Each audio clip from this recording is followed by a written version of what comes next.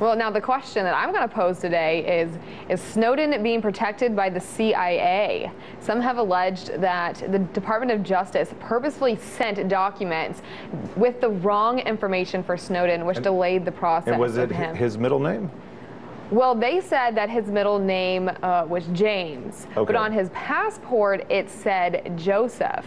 And then further, when they sent the numbers over to Hong Kong, they didn't include the passport number.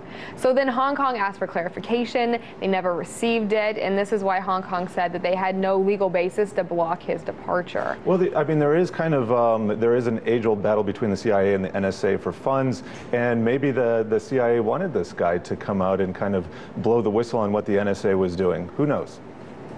I mean, who knows? I mean, I don't know. I mean, Hong Kong also said that any suggestions that deliberately let Snowden leave the country was totally untrue. So I find it suspicious that in Hong Kong's statement about Snowden, they talked about U.S. activities that were snooping on Hong Kong. So there might be a little bit of direct retribution there. But hey, this is a financial show. Let's get to the financial aspects of all this. So what is it? I mean, there's definitely a lot of money in stake here, a lot of government contractors involved, there's a lot of money in that, so who knows? I just wanted to pose the question, get people thinking. Exactly, that's what we do, question more, right? Right, here on RT. But I want you also to look out for a flying sports car that